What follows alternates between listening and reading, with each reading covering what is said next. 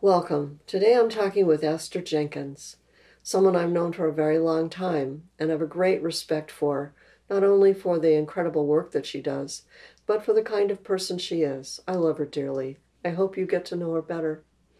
Hi. Thank you, Anita, and thank you, Alan, for coming to my home and doing this video for me and for my website. I really appreciate it.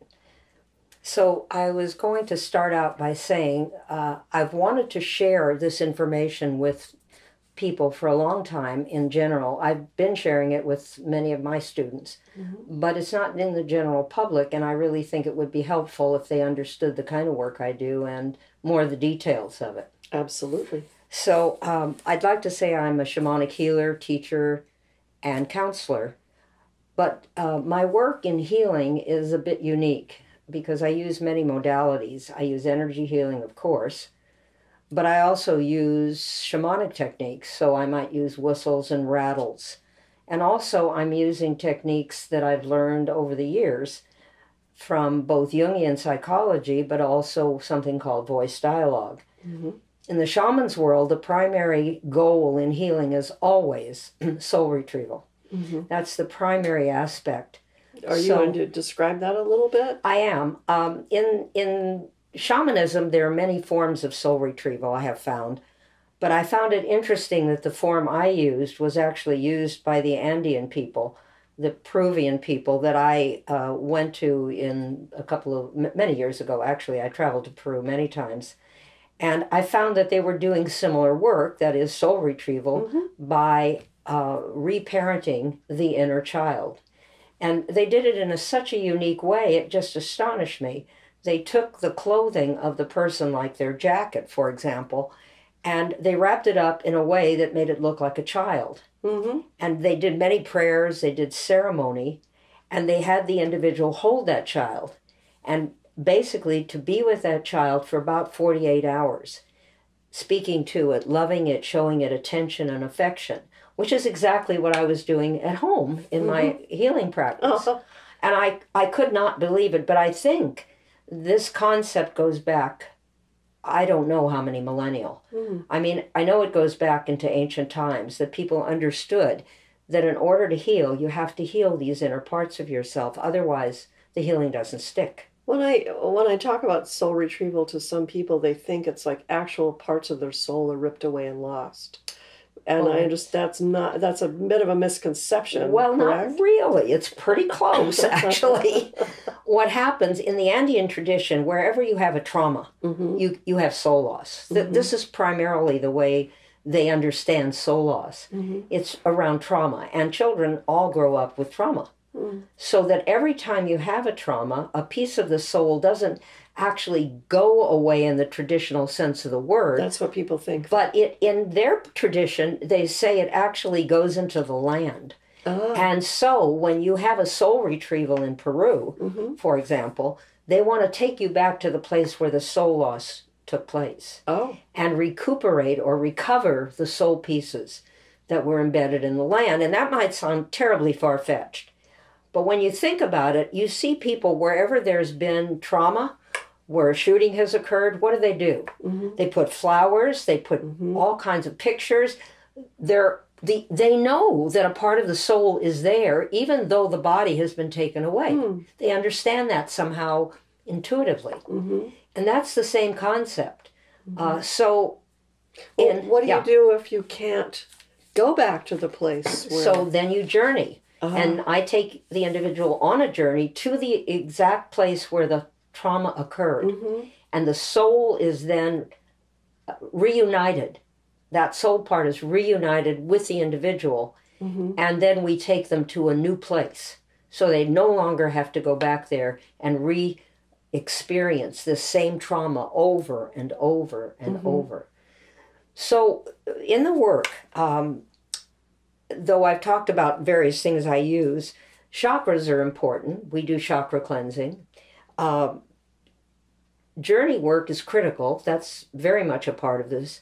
As I was saying earlier, one of the interesting things is that I learned was many times the traditional soul retrieval is the shaman goes on the journey. The shaman finds the soul part. The shaman brings the soul part back and blows it into the individual. I didn't find that effective. And the reason is the individual is not involved in the reparenting of this soul part, and it needs to be reparented.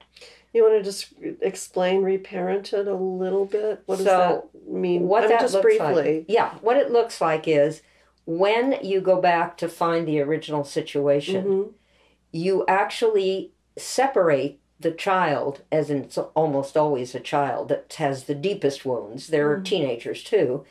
And you stop the perpetrator from continuing the abuse.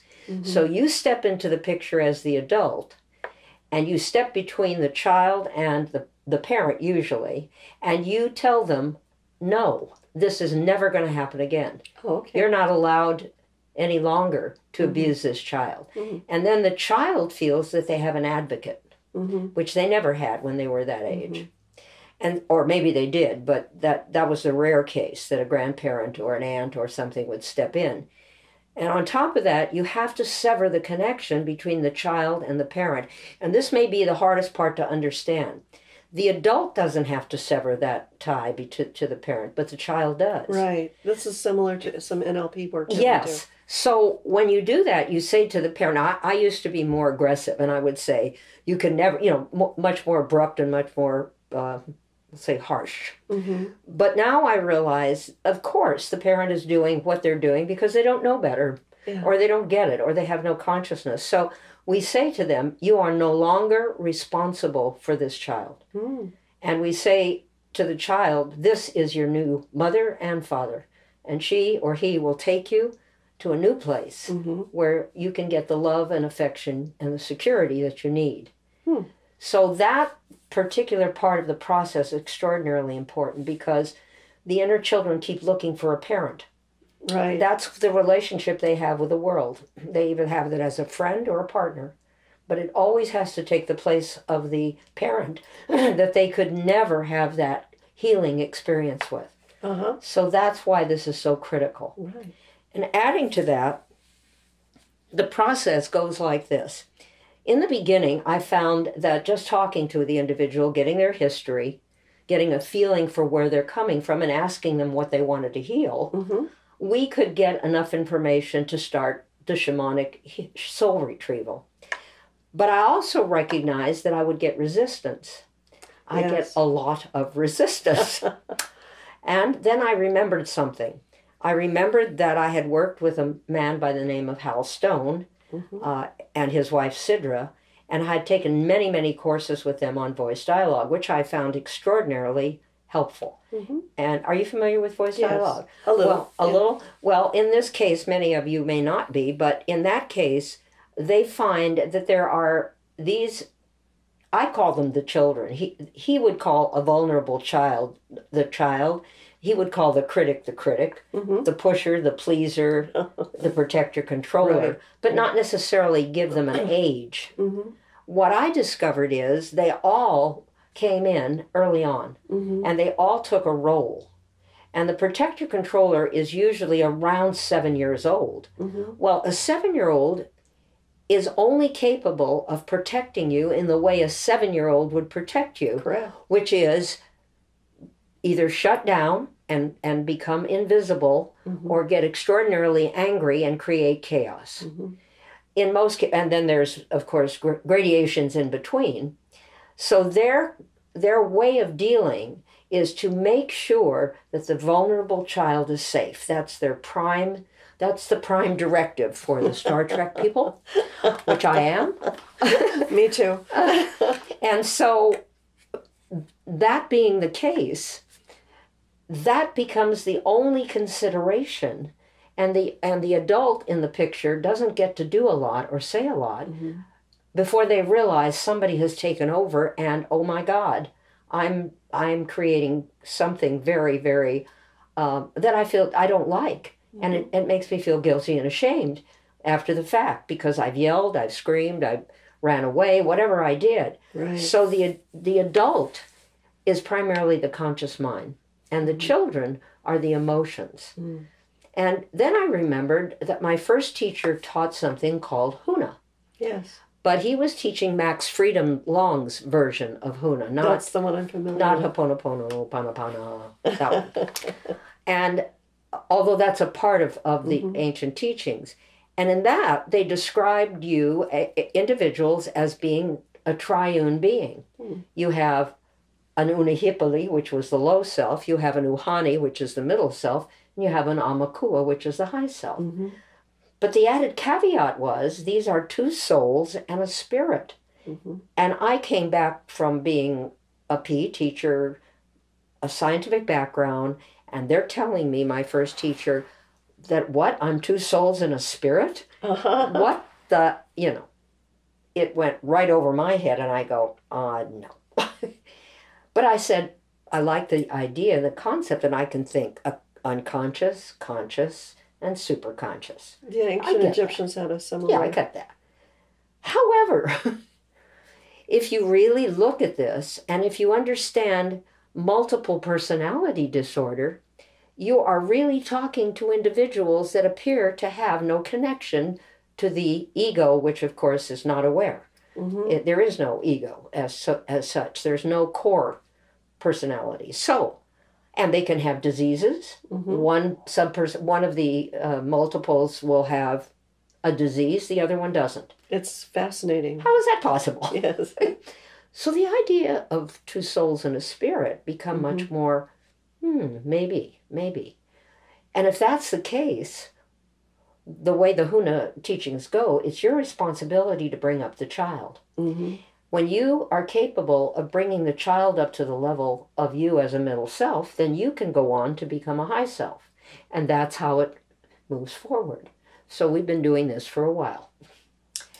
If that's the case, when I'm dealing with my child, the more I separate from that part of myself, the better opportunity I have to do something about it. If I don't separate, I can't help. And that requires what Hal would call an aware ego. Oh, yeah. Now, he's, of course, background is Jungian psychology, which... It's my background, too. My background, I studied it even though I never took it officially. And it all of a sudden began to make sense. So how do we do that? What we do in the beginning of the work is, in the beginning of a session, is we have to get the protector controller on our side. The protector controller can block you as the therapist / counselor, whatever you are. And I hope that other people in the therapeutic community will find some of this interesting. How could they not? How could they not, right? But what happens is they're simply trying to protect the inner child, the vulnerable child. And so what you do is I would talk to them over time, and then they begin to trust me so that we can move forward at that point. And then you have to ask permission. May I talk to some of the other subpersonalities? Usually one of them will come forward. One of the children will come forward and make their feelings known. And it could be shame or guilt or anger. And that's where we go. We go to the point of who shows up. And we begin to find out what was going on in their life at that time. And this is the way we find the parts that need to be rescued. Because there's an event that occurred that created this soul loss and this trauma. And that shows up as guilt and shame and anger. And it also shows up as dysfunction. So every time a situation occurs in the adult's life where for no reason something is said or something happens and you are triggered and you don't understand why, what you've got is one of these inner children. And that's why you don't understand why, because you don't remember the situation. Right. And so you have no clue as to why you're overreacting. And then afterwards you get to think about it. And you thought, why did I do that? It's stupid. Why in the world would I let that happen? Do you have a question or something you want to know? Okay. Not yet. I mean, well, if I do, I'll you let me you. know. Okay. So that tells you right there that when a part of you is acting out, you're talking about a disowned piece of yourself, or one that at least is not consciously available. Now, this is very similar to what we do in NLP called parts party, where you have a negotiation and you bring in the parts that need work and often it's guilt and shame and so forth. Yeah. Yeah. It's that same thing. And here's what happens at that point. I would say we need to rescue the 6-year-old and the 10-year-old because they're both really suffering and really are blocking your ability to move forward, which is most of the time what people find. They get stultified and they can't move forward. So then I put them on my table, and then I start doing the energy work. And you mean like an energy, not like a dining room table? No, the massage table that I have in here that we took out for this purpose. Right. And so I then begin to do energy work, which is the work I learned with Rosalind Briere, because that begins to move the energy. And I also am doing chakra cleansing at the time, so we can clear enough heavy energy so that they can become fully available to the shift. And as I'm doing the energy work, I'm having them go back in time. And that's where they discover their inner child. Yeah. So that's part of this process. And then we go through a process where they rescue them. They take them to a new house that they build, the child and the adult build together. That child then picks a special place, and they begin to decorate it and set it up the way they want it. And it could be outside, it could be inside. And that becomes their new family structure. As we bring more children to the table, teenagers as well, they begin the work themselves to reparent these children, and it becomes a regular process. So how long does a process like this take? Let's say someone comes to you and they have, they feel like there's a brick wall, they can't move forward because of, let's say, something that they always feel guilty if they're being ambitious, or if they're, usually I find this with women. If she, for example, says, well, I want to be more assertive in my work, I want to get ahead, but I feel guilty or ashamed because I hear my mother's voice saying ladies are demure and they take orders or whatever. Right. No, that's a perfect example. So what if someone came to you like that? How long a process on average? Because I know you can't give a definitive. Well, you can do this though. I immediately find that inner child. We just go to the instance where what usually I do is tell me the first time you felt that way. Go back as far as you can. And if they couldn't remember? Oh, I have never had a problem. Really? Okay, good. Maybe at first, and then it shows up. Okay. Very, very quickly. So because the information is in there. It is. Yeah. And the minute we get there and they hear that child, it all comes together. And when they separate, there's another aspect to voice dialogue that I didn't mention. After we talk to a variety of different subpersonalities, they stand behind the chair and pull out energy from all of them, and they just become an observer. So you were asking how long it takes. It's really remarkable. I've had people have phenomenal events occur within the first session.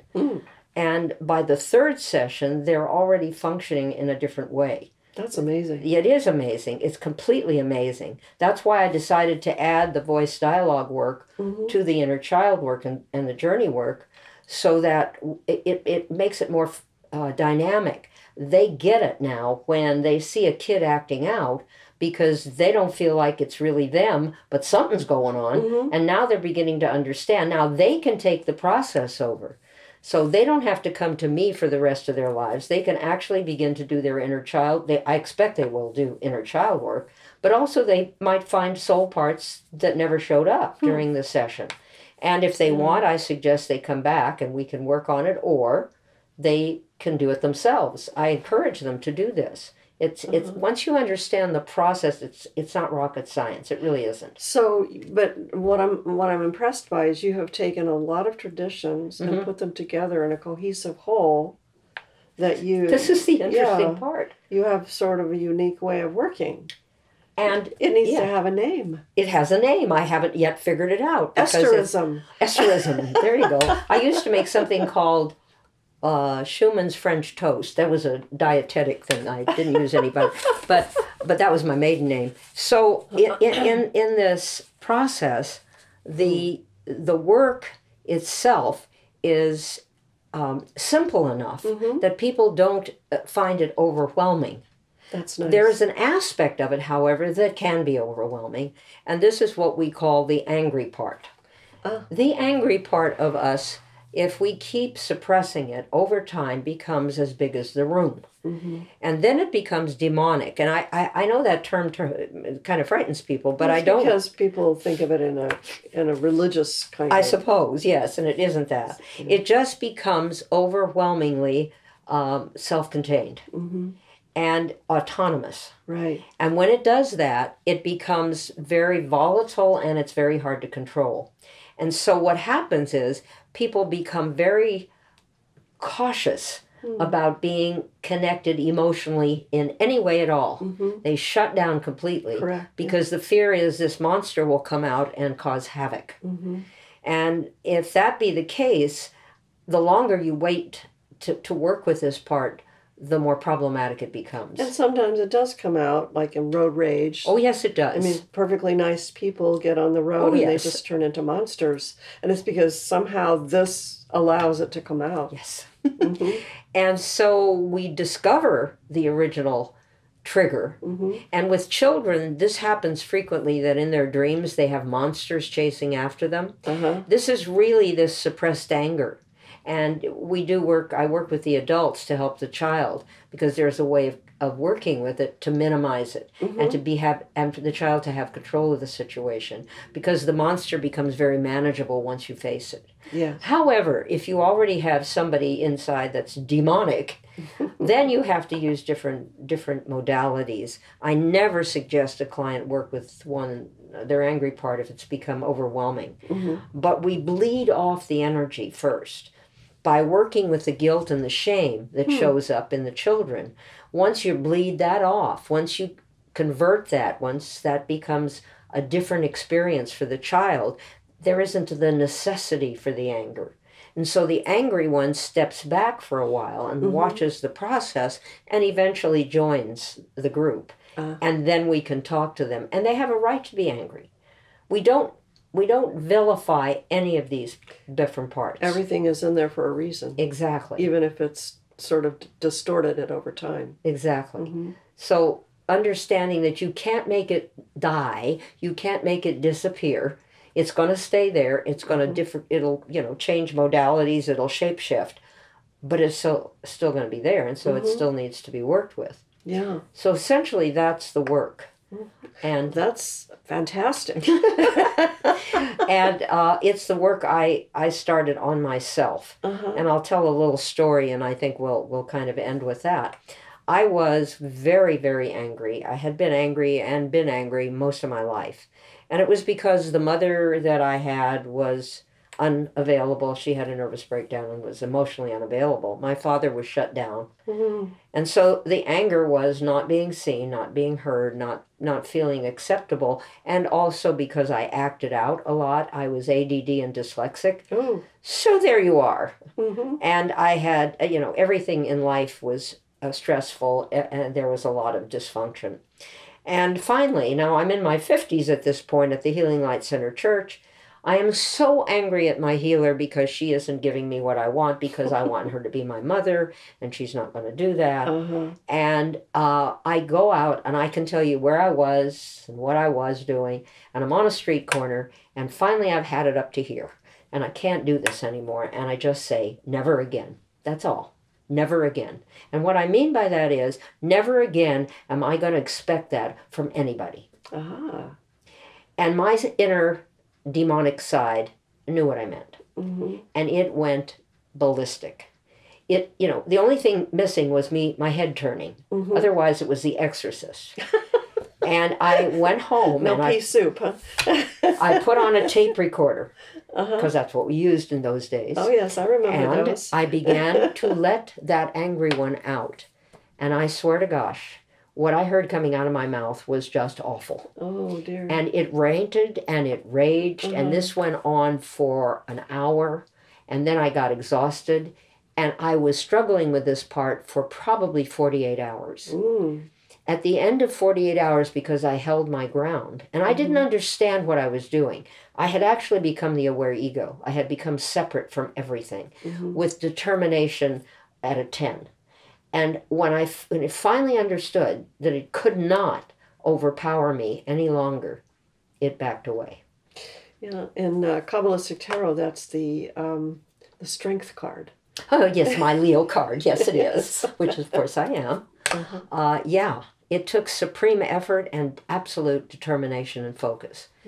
I don't think that's the best way to do it, but I didn't have any other means. Nobody around me knew. And so in a year's time, I noticed that every reaction I had had in the past, it got much better very quickly, but within a year, I saw that I was not reacting any longer to figures that I had had those expectations with. And it only gets better and better. That's fascinating. So basically, we converted the ego to an aware ego, and that changed my life. Wow. So that's what I wanted to share with everybody today. And thank you so much. And thank you for watching. And you can reach Esther at Esther Shaman at earthlink.net. And you'll see my website is schoolfortheshamanicarts.com. Or you can call me at 626-335-1018. Thank you, Esther. Thank you, Anita. Thank you, Alan. I really appreciate this. And thank you for watching again.